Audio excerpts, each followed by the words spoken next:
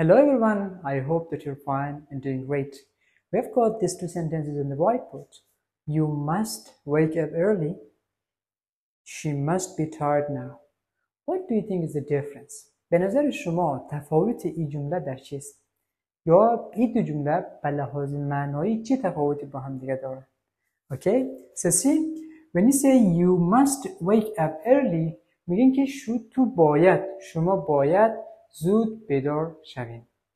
اینجا we have used must to talk about an obligation. ما در اینجا از کلمه must برای بیان یک مجبوریت استفاده کردیم.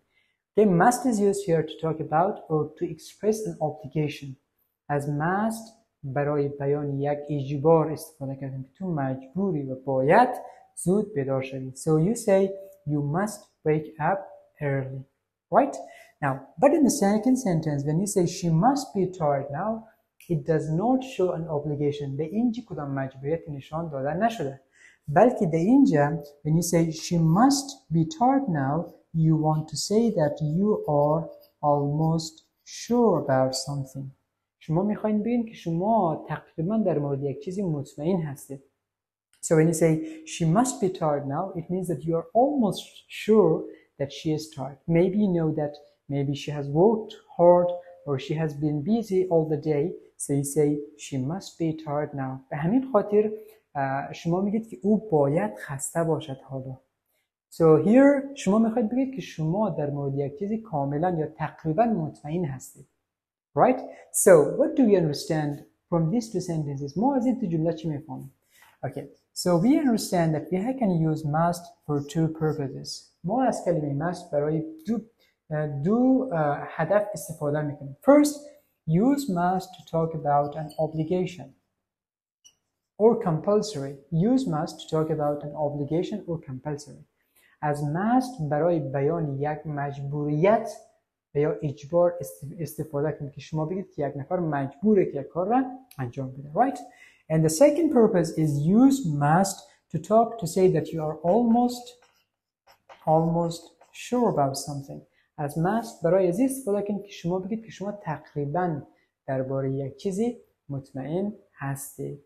Okay, don't forget that if you want to talk about the past, you have to use must like must have plus past participle or the third form of the verb.